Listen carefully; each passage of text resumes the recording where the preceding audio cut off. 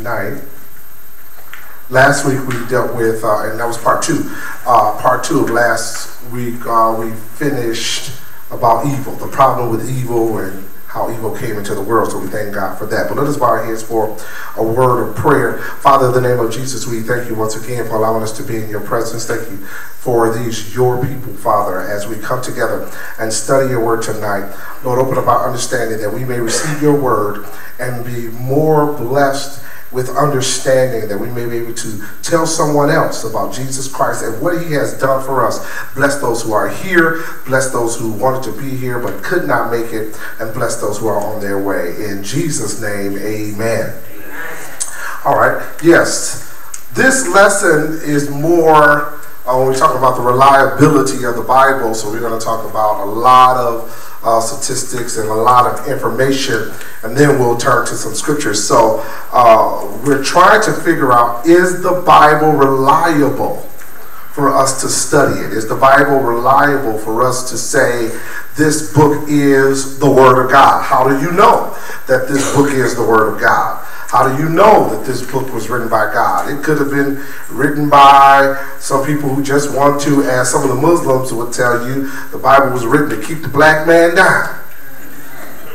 The slave master wrote that book. The white man wrote it to keep black people under oppression. I mean, that's what we hear some people say about the Bible. Is the Bible reliable for us to study it? There's an acronym. Now, this article I found by, as you see his name there, by Hank Hanegraaff, and it's called Bible Reliability Maps to Guide You Through Bible Reliability. Now, MAPS is an acronym to help you understand how the Bible is reliable. So, of course, MAPS is going to stand, M-A-P-S stands for something, M stands for manuscripts, A stands for archaeology, P stands for prophecy, and S stands for statistics. So you can use that acronym to remember that the Bible is reliable if you want to explain that to someone else. We're going to go over this acronym and then we're going to look at some scriptures after that. Okay, so the first letter is M, which is manuscripts. If you look down at the bottom of page 1, right where it says the bibliographic test, in order, and then they break down manuscripts into another acronym. In order to understand manuscripts, there's another acronym that you can use for just manuscripts by itself, and it's the B acronym, B-E-E. B stands for bibliographical, this is all in your lesson. E stands for eyewitnesses, and another E stands for external, because this is very important for you to understand. So manuscripts, how do we know that the manuscripts are authentic? How do we know that God wrote them? Well, looking at the bibliographic test, looking on page 1, the bibliographic test considers the quantity of manuscripts and manuscripts fragments, and also the time span between the original documents and the earliest copies. So, when you put it in layman's terms, this is what they're saying. The more copies we have of a document, the better the reliability. The less copies of documents in history that we have is less. They're not that reliable. And I'll show you a chart, which is in your lesson. So my question to you is, did you know this? Let me ask you, because some of you may know this. Do we have an original manuscript for any one of these books in the Bible? Original manuscript. Do we have, can we find, or did somebody ever find the original? Y'all know the Bible wasn't written in English, right? You know that, right? So the Bible was written in Aramaic, Hebrew, and Greek. Do we have any manuscripts out there or found, anybody found the original of any one of these books? Do we have any original books? Do we have the original Genesis that we're looking at? Yes. Okay, so y'all saying yes because you know, or yes because we're guessing. Well, remember, if you're going to go back to Genesis, if we have the original manuscript, let's just use Genesis for an example, that original manuscript, we have to be, what, 4,000 years old? 4,000 to 5,000 years old. That's when Moses would have written it then. Just to let you know, we have none original books of the Bible in their original form from the original writer. We don't have them at all. What we have is copies of what they have written. We have copies of what they have written. We're going to explain that too, why we have these copies. We have no original. Number one, we can't have the original because the paper would have never, or whatever they wrote on, would have never lasted that long in the first place. And as you know, in Moses' time, they copied everything. But remember, the reliability test, that's the biblical graphic test, is this first. The more manuscripts we have, the more copies we have, the better the reliability. So the more copies we have throughout history of these books of the Bible, we can compare those copies to the original, the best originals that we found. And we're gonna see some dates right here. Look at the bottom. The bottom of page 1. We have more than 14,000 manuscripts and fragments of the Old Testament of three main types. Approximately 10,000 from the Cairo Ginza storeroom found in 1897, dating back as far as about AD 800. We have about 190 from the Dead Sea Scrolls found in 1947 through 1955, the oldest dating back to 250 to 200 BC. We have found at least 4,314 assorted other copies of the Old Testament. The short time between the original Old Testament manuscripts completed about 400 BC. This is what we have found over all of these fragments of just the Old Testament we have found. And we compare. So guess what? When they found these in the 1940s and 1897, when they found them, what did they compare them to? They compared them to the other copies that they had found. So all those fragments, they got together and start beginning to compare them with each other to make sure of their what? Reliability and their authenticity. The more fragments you have, or the more copies you have, the more you can bring those copies together. And if one person says this, and 1,000 of them were saying something else, then you can say, okay, this person was wrong. They're trying to add something to it. So we got over almost 10,000, if not 20,000, fragments of just the Old Testament. Look at the next paragraph. The same is true with the New Testament text. The abundance of textual witnesses is amazing. We possess over 5,300 manuscripts or portions of the Greek New Testament, almost 800 copied before AD 1000.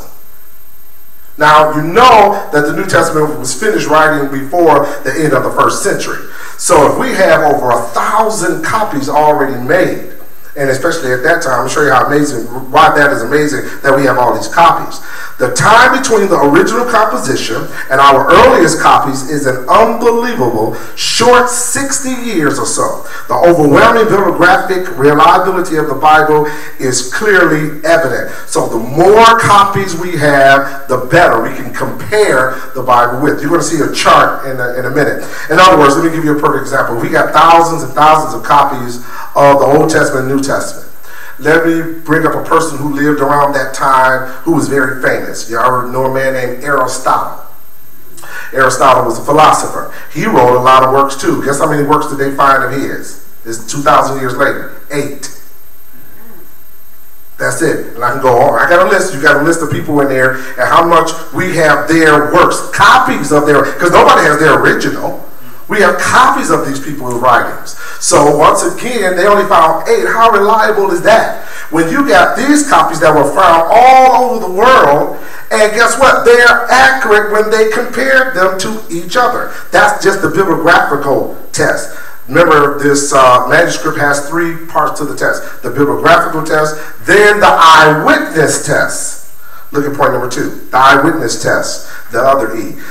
is sometimes referred to as the internal test, focuses on the eyewitnesses' credentials of the authors. The Old and New Testament authors were eyewitnesses of, or interviewed eyewitnesses of, the majority of the events they described. Moses participated in and was an eyewitness of the remarkable events of the Egyptian captivity, the Exodus, the 40 years in the desert, and Israel's final encampment before entering the Promised Land. These events he chronicled in the first 5 books of the Old Testament. And we already know in the New Testament writers that they were the same eyewitnesses. All the apostles were eyewitnesses of Jesus Christ. And we talked about this, I think, last week or 2 weeks ago. In order to be called an apostle, you have to be an eyewitness of Jesus Christ. So the apostles who wrote, the ones who did write, they were all eyewitnesses of Jesus Christ. We're going to look at 2 passages of scriptures. Somebody turn to Luke 1:1-3, and I'll turn to 2 Peter 1:16.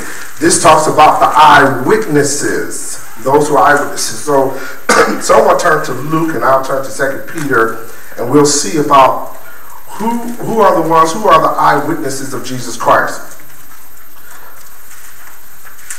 So I think I ran into a conversation with somebody and I asked them, how do they know George Washington lived? He's been dead for almost 200 years. How do you know Abraham Lincoln lived? We got a picture of him. Well, anybody can make a picture of somebody. How do you know he lived? We got his writings. Oh, we do have his writings. We have some of his family members may still be alive. How do you know anybody ever existed over 200 or 300 years ago? You have to have some documentation somewhere. You have to have their writings. Then you got to confirm those writings with other writings to make sure that person existed. Whoever has Luke 1:1-3. And I'll find 2 Peter.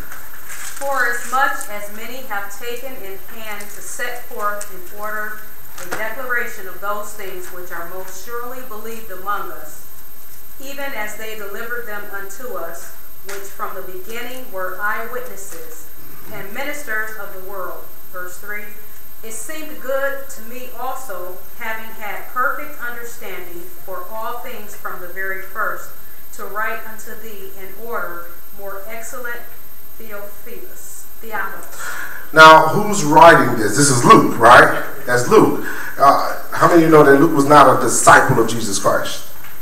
Right. Luke was not a disciple. He's not one of the 12. Well, who was Luke? He's a physician. He's a doctor. He also wrote another book in the Bible, which is, he wrote Luke and Acts. The same person. Now, Luke is saying in verse 2, guess what? He wasn't an eyewitness of Jesus, but guess what he did when he wrote his book? Both books. He talked to those who were eyewitnesses of Jesus Christ. He interviewed them for his book. The book of Luke, which is one of the Gospels, and the book of Acts, which really no other person ever wrote down the history of the church other than Luke. So we got that Luke is telling you that his eyewitnesses were ones who have actually seen Jesus Christ. He was just an interviewer. And of course, he was a Christian as well. Now, 2 Peter, this is 2 Peter 1:16, says this about eyewitnesses.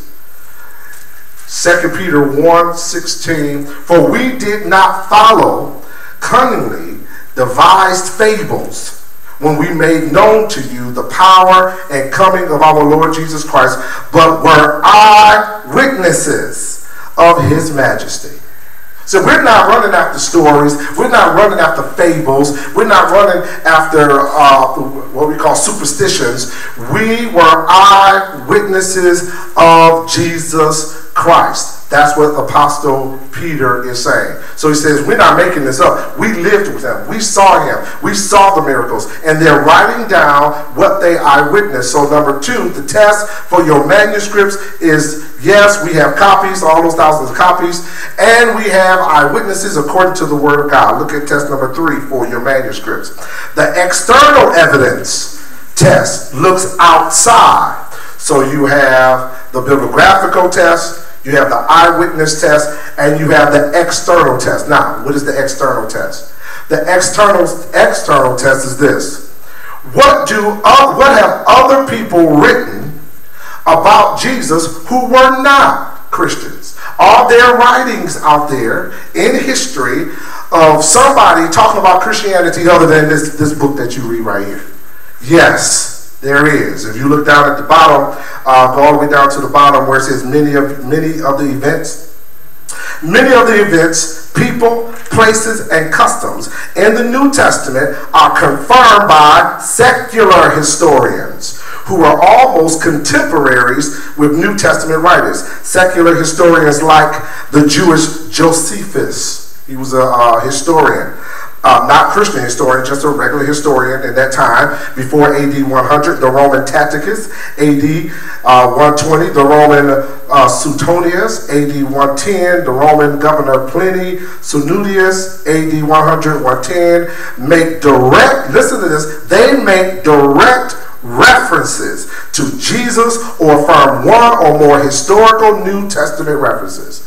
Now, why is that important? Those men we just mentioned, their writings are reserved. They wrote about their own history. And guess who they mentioned in their books? And these are not Christians. They mentioned Jesus Christ. So if Jesus wasn't a real person, then why would God allow unsaved folks to write about him? Not only does he have that, then we have all these manuscripts, which is the Bible, make up our Bible today. Then we have the eyewitnesses. So if anybody ever try to challenge you that Jesus never existed over 2,000 years ago, you got to tell them history shows that Jesus existed.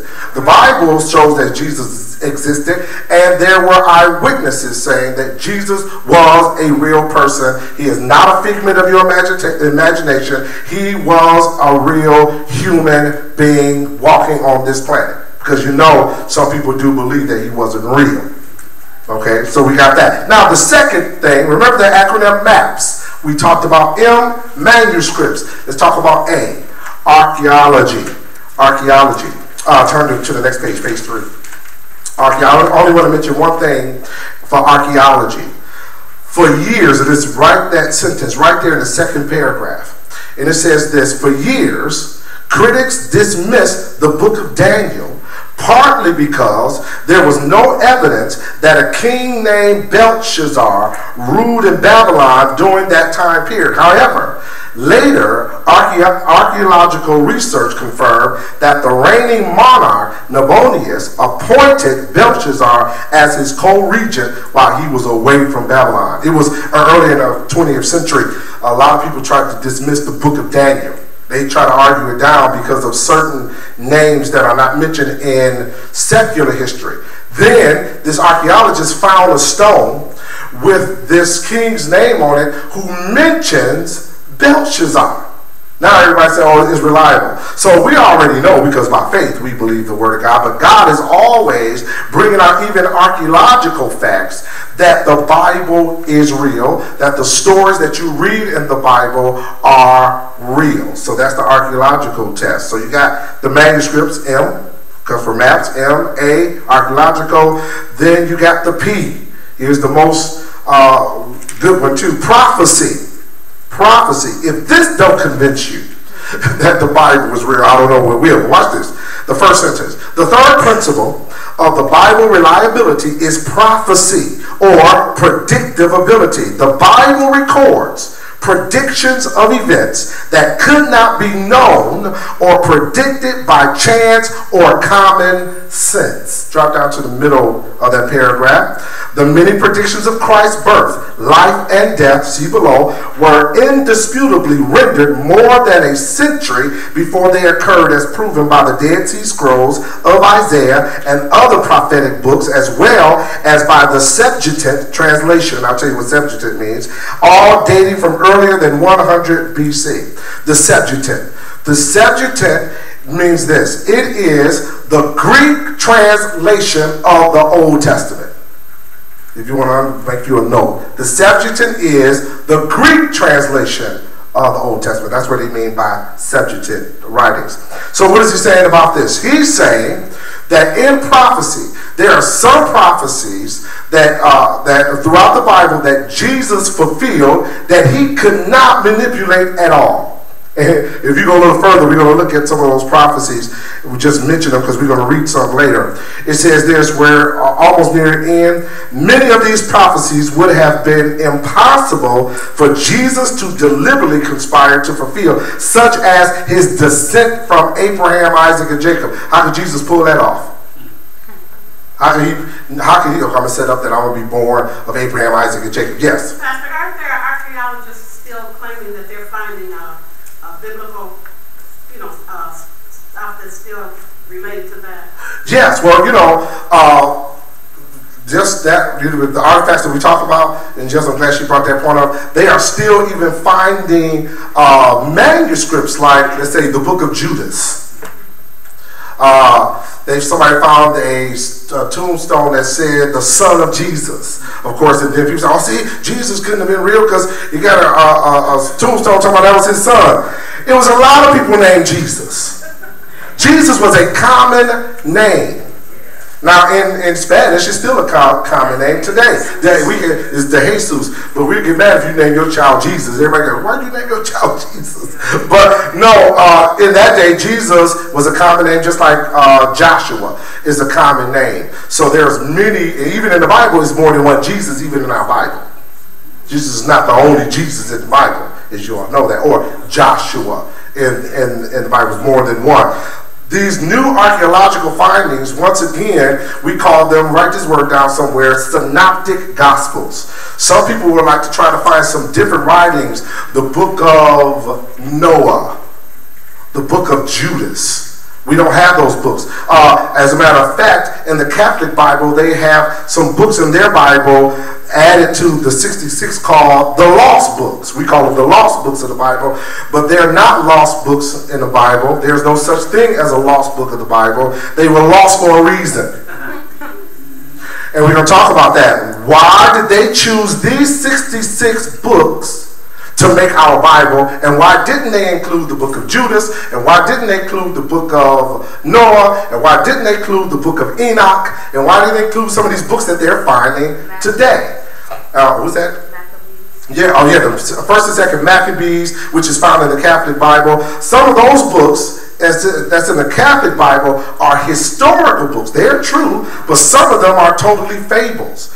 But the Catholic Church has decided to add into the 66 books these other lost books that don't have anything to do with Christ. And we're going to talk about that in a minute, why we only have 66 books in the Bible, opposed to 1st and 2nd Maccabees, the book of Judas, and Lucifer, and all that other kind of stuff.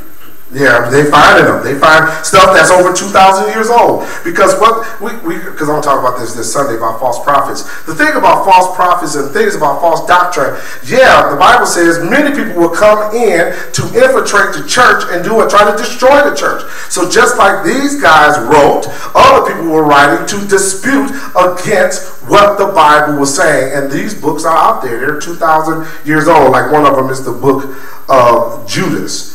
As a matter of fact, in the book of Judas, it tries to say that Jesus and Judas conspired. In the book of Judas, it says Jesus and Judas conspired to put this plan together for him to portray him. And that was his plan all along. Jesus and Judas had this all set up. That's found in the book of Judas. So how do we know that is not in this file? How do we know that's not true? Because remember, this is why we have 66 books. Might as well tell you now.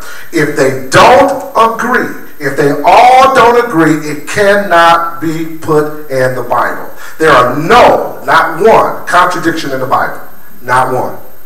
So if any other book that's found out there, if it doesn't agree with the 66, it cannot be put in there. There was another book. This is one of the lost books of the Bible that is found in the Catholic Bible. This is I forgot the name of one of the books, but in one of the books they tried to tell you, because our Bible doesn't tell us what Jesus did between the age of 12 and 30. Because you see Jesus saying in our Bible, age 12, when his parents saw him and says, did you know I was doing my father and found him in the temple. Next time you see Jesus, he's 30 years old. Well, in one of the books of the Catholic Bible, they can tell you what he did when he was 22. They said Jesus was making clay in the dirt and turning dirt into animals. He was doing miracles at 15. Now, the reason we don't accept that, because no other book, not one of our 66 books will agree with that Jesus would show any sign of miracles before he was 30 years old. None. So they don't have any documentation to verify why they believe that. They're real. If anybody know anything about the Catholic Church, they're very mystical people. They pray to idols, and they believe in all kinds of superstitions. And you just got to watch out when you're listening to them, because they're very mystical. We'll do a teaching on the Catholic Church one day, but they're very mystical. But here, we have these 66 books, and if these other books, no matter what book people say they found, if it don't agree with the 66 you have, you can write it right on off. Either as a historical book, like the book of Maccabees, 1st and 2nd Maccabees, which is a historical book, but the Catholics put in their Bible. Let me tell you about the book of Maccabees. The book of Maccabees tells the story of how the Jews came up with the holiday Hanukkah, which Hanukkah is the same day we celebrate Christmas, which is also the same day in the book of, well, as a matter of fact, the period between Malachi and Matthew, that period, is 400 years. So the last book of the Old Testament, between the first book of the New Testament, is 400 years. That's the period of the Maccabees, because there was no prophet prophesying. So, but that's historical data. There was no prophecy. There was no inspired word. And in that particular time, that 400-year period, there was a person by the name of Maccabees who led a revolt against the Romans to stop the oppression of his people, and then, which happened on December 25th for that 2 weeks, and he won, therefore calling that holiday Hanukkah. That's where that comes from. But any other book that you read about that does not line up with the 66 books, you can just write them totally off. They're not reliable. So once again, many of the prophecies, and I'm reading now at the bottom, many of the prophecies would have been impossible for Jesus to deliberately conspire to fulfill, such as his descent from Abraham, Isaac, and Jacob. Right? There go the scriptures. His birth in Bethlehem. How could Jesus pull that off? How can you say, okay, Mom, I'm in the womb. I want you to take me to Bethlehem, because we gotta make the prophecy work. Jesus didn't tell her that, right? It was God that told Joseph to take his wife, right? And then he was born in Bethlehem. Jesus didn't, because he wasn't even born yet. How could he set that up? Watch this. That's how. Now, the reason we say this is because his birth was predicted a couple of hundred years before his birth in Malachi and Micah 5:2. That's a couple hundred years before Jesus was born, that he will be born in Bethlehem. Micah 5:2. How could Jesus fit his crucifixion? Well, with criminals, found in Isaiah 53:2. Isaiah was written 300 years before Jesus was born. How did they know that the Messiah will be born or will be crucified with criminals? The piercing of his hands and feet at the crucifixion, Psalms 22. The soldiers gambling for his clothes, Psalms 22. If you go to Psalms 22 and read Psalms 22, it tells you read that, you think you're reading the whole crucifixion. And then Psalms was written 400 years before Jesus was even born. So all of these prophecies about what the Messiah was going to go through, Jesus fulfilled. Listen to this. Jesus fulfills over 300 prophecies. That's just what he fulfilled. And there's over 300 more that got to be fulfilled. Because we got to get to his second coming. We got to get to the millennial king. All these are going to come to pass. So if Jesus fulfilled all of these, I love this one. In Exodus, it says, there's a prophecy about Jesus when he was born, said that Jesus would come out of Egypt. And people say, Jesus never came out of Egypt. Well, no, remember because one of the prophecies says, this is in Matthew, no, it's in Genesis or the Exodus, out of Egypt I have called my son. Now, where's the first place that Joseph and Mary went when they were running from Herod? They left, when they came back, they had to go through Egypt, and they stayed there. Then they went to, after he was born in Bethlehem, they left there and rested where? In Nazareth. I think it was Nathanael asked, wait a minute, there's no prophecy that says the Messiah will be born in Nazareth. No, it wasn't. But there was a prophecy said that he would be born in Bethlehem. Yes, he was born in Bethlehem, raised up in Nazareth, but one of the prophecies said he will be called a Nazarene. These are all prophecies that Jesus himself, as a baby, could not have fulfilled. Here's another one. Got the soldiers gambling for his clothes, Psalms 22, the piercing of his side, and the fact that his bones were not broken at his death, Zechariah 12 and 10, and Psalms 34 and 20. You mean the Bible talks about that before it happened? 300 years before it happened. Talked about him, his bones would never be broken. And what happened when he died? Now, how did Jesus set that up? Now listen, when you get to me, don't hit me now. Don't hit me with that stick. My bones can be broken because the scripture says, don't break. No, Jesus, he didn't even say that to the Roman guard. The Bible says when the guard got to Jesus, he was already gone. It says he had already given up the ghost. So he had no conversation with the guard to tell him, don't break my bones. The other two, they had to break their bones. But Jesus, when they got to him, he was already dead. He had already given up the ghost. So we see that Jesus also predicted his own death and resurrection in John 2. We saw that. So we see the reliability of the maps. M stands for manuscripts. A stands for archaeology. P stands for prophecy. And the last one, statistics. S stands for statistics. And all we have to do is read that first verse, first sentence. Our fourth maps principle works well with the predictive prophecy because it is statistically preposterous that any or all of the Bible's very specific, detailed prophecies could have been fulfilled through chance, good guessing, or deliberate deceit. Impossible. That's why it's amazing to me when I hear about a person today who claims to be the Messiah. When I hear Farrakhan says he is the Messiah, and Elijah Muhammad was the Holy Spirit. I say that bothers me. Yeah, that bothers me. Jim Jones could take 1,000 people in 1980 and take them to Guyana and tell these people that he's God, and they believe him. That bothers me because none of these men has ever met any prophecy prediction. Where was Farrakhan born? Somewhere in the South. In America. He wasn't born in Bethlehem. You see what I'm saying? These people don't meet no prophecies at all. And they call themselves the Messiah. They call themselves God. And they don't even meet not one prophecy in the Bible that concerns the birth, death, and resurrection of the real Messiah. But yet we got thousands and thousands of people following after these people. We're talking about them Sunday. But yet here this is statistically impossible for Jesus and anyone else to come up with this by chance or good guessing. We know that our Bible is reliable because we have these facts. We have them. Now, looking at the bottom of this page, now I get to ask you some questions, and we put it in question form. This is another article that I found. Look at question number 1. Does the Bible claim to be uniquely inspired by God? And you got the scriptures right there. Yes. 2 Timothy 3:16.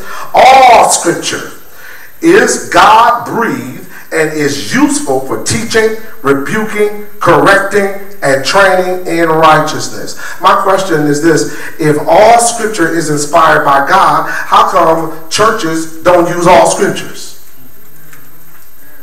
How come you can go to some churches and you can hear the preacher preach and actually preach verbatim what he's about to say? Because he preached that same message 1,000 times. Because he only come, our pastor, he only preach out of John. Y'all already know that, right? My pastor only preach out of John. He don't go nowhere out of John because that's out of his element. What kind of foolishness? Somebody that's out of my pastor's element and he only stay in the book of John. He says all scripture. That means we have to go through all the scripture because all scripture is inspired by God. Genesis through Revelation. That's why we teach verse by verse. The reason we teach, because we're going to go through everything. There's only pastor, I only know one pastor. There's several pastors out there that's doing it, but there's only one pastor that consistently has went through the Bible, preached through the New Testament at least. Took him out 30 years to preach through the New Testament. 30 years. So when he finally finished the New Testament in the 30th year, he said he had to take a 7-year sabbatical Because he said he had to go pray. He said, God, what do I do next? I preached the whole New Testament. And he said, deep down, because God didn't talk to him audibly, but he said he just felt through prayer, by the power of the Holy Spirit, do it again. Because the same people that was there 30 years ago probably not there. They still gone. And guess what now you got? You got new insights. You got new illustrations to go over the same thing over and over again. As a matter of fact, Peter tells us to keep repeating the word. Keep repeating the word, meaning going over it again. But if you never cross all of it, that's my pet peeve. When you got all kinds of preaching, you got topical preachers, you got preachers, subject preachers, but rarely do you have, watch this, expository preachers. Expository preaching is the way I preach. And the expository preaching was the number one way of preaching 200 years ago. Some of your well-known preachers 200 years ago, most preachers preached expositorily, meaning this: they went verse by verse by verse. It's just recently in the 20th century that we change our styles of preaching and we take one verse out of the Bible, and guess what? We come up with a title. Yeah, drop it like it's hot. I need a verse for that one. Yeah, that gonna make them shout right there. And the verse ain't got nothing to do with drop it like it's hot. You just wanted to say, yeah, preach that. You don't even know what he's talking about, because the titles sound good, and so people running with that because of the titles instead of listening to the scripture. And then the scripture has nothing to do with what he's preaching about. Your perfect example is Resurrection Sunday. You're supposed to preach a sermon about Jesus rising. The preacher preached this message. He read the scripture where it says, and the angel rolled away the stone. Right? And the name of his sermon was Rolling Away the Stones in Your Life. Sound pretty good. Roll away the stone of doubt. Roll away the stone of guilt. He didn't mention the resurrection not once. He rolled away. Right, he rolled away. So he never mentioned. So it sounds good. Yeah, roll away the stone of doubt. But that has nothing to do with keeping the text, keeping it in its context, what it really was meant. See, this is expository preaching. Expository preaching is preaching to people the way the people who heard it first, the way they heard it. That's expository preaching. And then applying it to today. That's expository preaching. But by no means could you take John 3:16 and tell me John 3:16 got 100 different meanings to it. It does not. Because see, that's what John 3:16 mean to you. But John 3:16 mean to me. No, see, it doesn't work that way. Because the Bible is not subjective. The Bible is objective, meaning this: it means what it says, and it says what it means, and you can't change the meaning of it.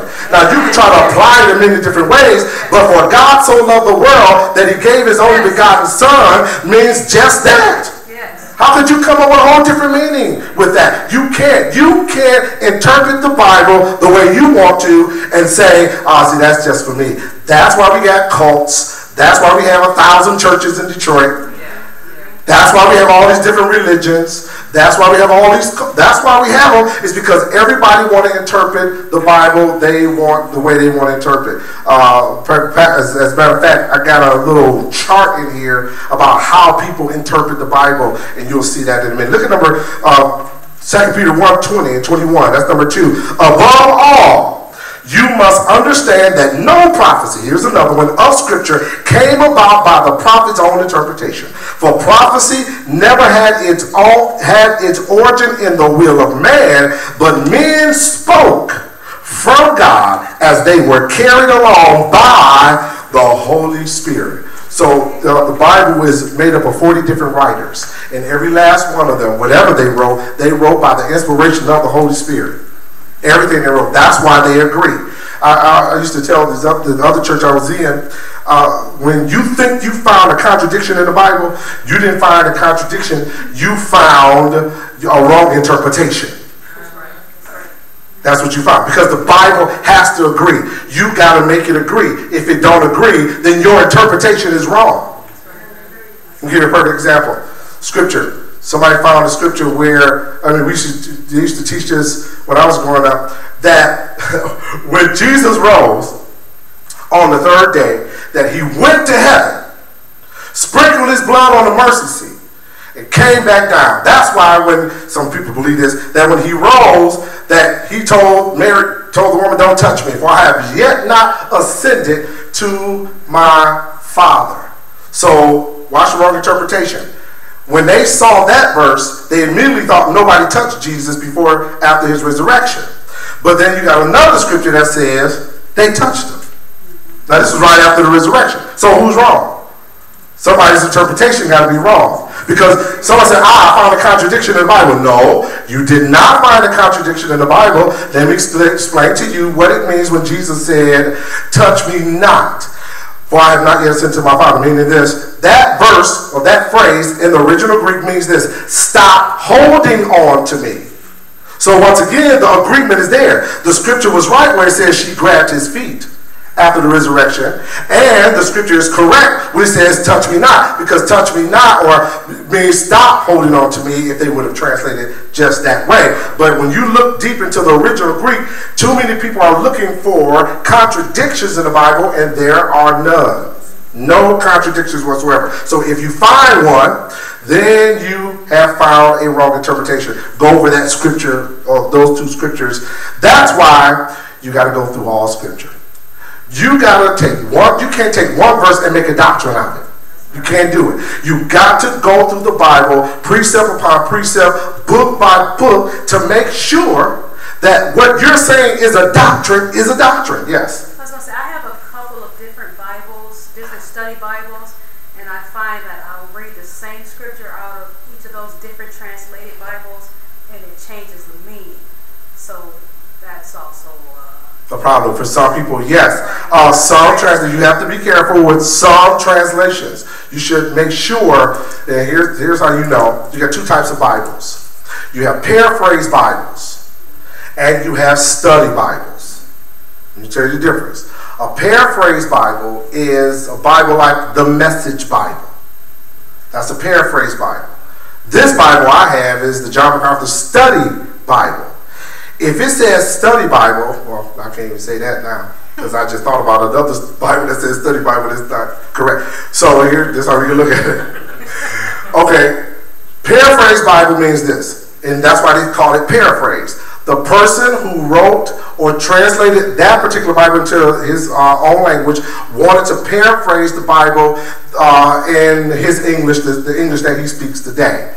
So you might use a lot of slang or something, but he's trying to stay true to the interpretation of the scripture. That's a paraphrase Bible. But a paraphrase Bible, like, what's the Bible that Creflo uses all the time? Some of your charismatic churches, they use this, I'm trying to think, not the parallel Bible. It starts with a P. But they use the Bible, it's a paraphrase Bible that they use starting with a P. I'll think of it in a minute. But they use it all the time. But that paraphrase Bible is not, watch this, is not really coming from the original Greek or the original Hebrew or the original Arabic. It's actually coming from that person who wants to say, this verse to me, I want to translate it this way.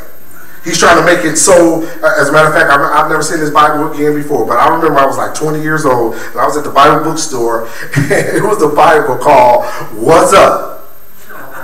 Yes. I'm looking at this Bible. It said, yo, God created the heaven. Yes. I saw that Bible. Why is that, bro? It's a paraphrase Bible. And that Bible went out of print real quick. Because guess what? Slang changes every day. I'll tell you some of the, I work in high school. I can tell you some of the slang terms these kids use that they used last year that they don't use this year. So if you're going to try to make a paraphrase Bible, talking about you're going to make an up-to-date English Bible, you'll probably be making one every 3 years. And I think that's what they tried to do when they tried to make up I think it was a hip-hop Bible they tried to make. And you can't make a hip-hop Bible because the language changes every day. So that's what a paraphrase Bible. A study Bible is a Bible that in the beginning of the book, when you look at the beginning of it, you'll read this. In a study Bible, they would tell you, look at your Bibles, that it's been translated from the original Hebrew and Greek. That is a good study Bible. Let me name some names. I think the King James Study Bible is good. This Bible says it. This is the King James Bible. It says study Bible from John MacArthur, that original Greek in Hebrew. Then you have, somebody did a study Bible called the original Hebrew and Greek study Bible. I think that's called the Key Greek study Bible. I have that one at home. So you have a lot of Bibles. The Life Application is a study Bible. They'll tell you in the beginning. Jehovah's Witnesses, let's talk about them for a minute. When you pick up their Bible called the New World's Translation, when you open up the first page of their Bible, they tell you nothing about the writers or the person who interpreted this particular Bible. No Greek, no Hebrew, no nothing. They don't give you any names of people who try to translate the original Hebrew and Greek into their translation today. They don't do that. That lets you know that that book has been interpreted by somebody's own whims and their own ways. They have not really studied the original Hebrew or Greek to find out what it originally says. So that's what you got to be careful what Sister Elon was saying about these different translations. As a matter of fact, some translations omit certain passages of Scripture. I'll give you one. Romans 12:1. Present your bodies a living sacrifice, holy acceptable to God, which is your reasonable service. No, Romans 8:1. There is therefore now no condemnation unto them which are in Christ Jesus, who walk not after the flesh, but after the Spirit. In some translation, walk after the flesh and not after the Spirit is taken out. Because they said this. Because we don't find that in the original Greek and the original Hebrew. And that may be true. But when you have 200 years of people reading the King James Version Bible that has it in there, they're actually going to think that you are tampering with the Bible. If some manuscripts then, when they translated the King James Version Bible, had it in there, what makes you think that it's wrong to keep it in there? Because they said the majority of the manuscripts don't have it in there, so some Bible translations take it out. That'll mess somebody up. So, okay, I'm reading this in this Bible, and now it's not in this Bible. So that's why I tell you to stick with the King James Version. Any other translation I would say is the New King James Version. And any other translation after that is the English Standard Version, because those three Bibles stick with the original Hebrew and Greek translations of the Bible. All the other ones are paraphrased, parallel, all of them are paraphrased, especially the Message Bible. Now, there's nothing wrong with the Message Bible. The person who wrote the Message Bible is Peterson. He was a pastor for 30 years, and he retired from pastoring, and he decided to write books, and I remember when he started writing the Message, he only started with the books, the first 5 books, and it just got to the point where he finished the whole Bible in his own way, and we call it the Message Bible today. There's nothing wrong with reading it, but I would say read it on your own terms, but don't try to read it to try to get a deep understanding. Go back to the original Hebrew and Greek. Look at number 2. What other evidence is there that the Bible is inspired by God? Supernatural change. The reason we know that the Bible is inspired by God, because when folks get a hold to the real Bible, it changes their lives. When you get a hold of the real Bible and hear the gospel of Jesus Christ, and you turn your life over to Him, it changes your life. Number B, fulfill prophecy. C, the Bible contains many prophecies recorded, and we already read some of those that later were fulfilled. We don't have to read those because we read those already. Going down to, let's see, number 3, because we read all of that. We studied all the other part, archaeological, we read that, logical. Go to page 7. Number 3, hasn't translating the Bible over and over ruin its reliability? No. And I told you the reason it did not ruin the reliability is because of the many manuscripts that were found. The more manuscripts we find, the more copies we find, the better the reliability is of the Bible. The less manuscripts that we have, then yeah, people can play with it. But you can't play with Scripture, and you can't mess up Scripture if you got 10,000 and 20,000 copies of the Bible, And all these are different writers. And they all agree with the same thing. You can't mess that up. And that's why, and I just told you, the Bible is the only book in the world that has that many manuscripts found that's over 2,000, 3,000 years old. No other writing out there. As a matter of fact, let's talk about the Bible in print. The Bible in print today has put in print over, they say 3 to 4 billion copies to date. No other book. See, once again, all these copies. 4 billion copies of the Bible is out there somewhere. So who out to say that the Bible is not real 500 years from now, from us, when we have all of these copies and copies? Who's going to try to mess up the translation? When you have the copies, the more copies you have, the more people will find the right translation. That's how you translate between other copies. So once again, the Bible is the most printed book. It is the most reliable book because of the copies that are out there in print. Just to let you know, before the first century was over, there was over I think they said over 2,000 copies of scripture in print.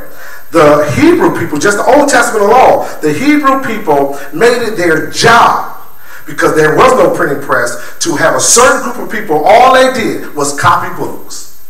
Copy, copy, copy. Remember, I think, was it in Joshua or one of the books when one of the kings, or first and second king, one of the kings, I think it was Josiah, found a copy of the law. He found the law.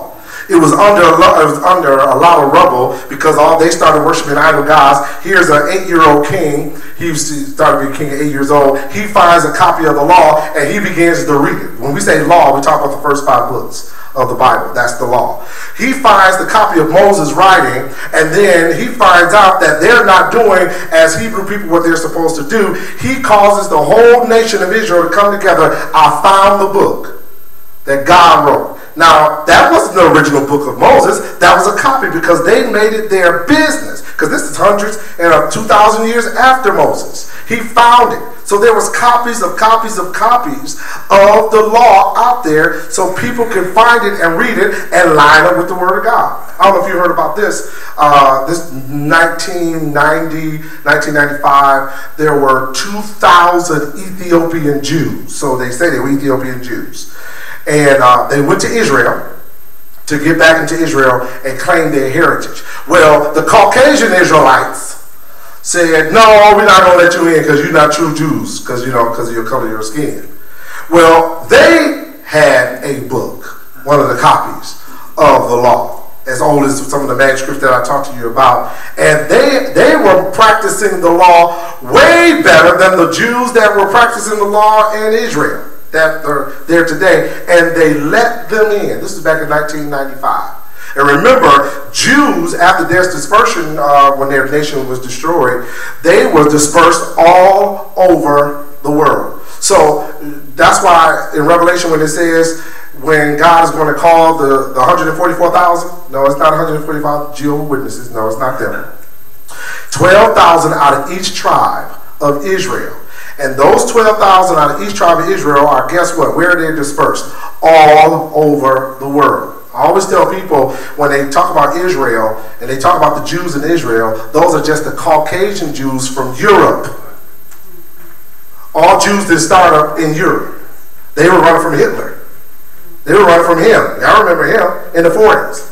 Those are Caucasian Jews. They are African Jews. They are Hispanic Jews. They are Asiatic Jews. They out there because Jews have intermarried everybody on this planet. If you don't believe me, ask Moses. Moses married an Ethiopian woman. David married an African queen. Right? Solomon's mother was African. Ruth was from another country who married a Jewish man. So they intermarried over and over and over again. So stop looking at the skin color. He looked Jewish because his nose is long. See, no, we can't do that. You know, them Jews stingy, boy. You know, look at me. No, those are Caucasian.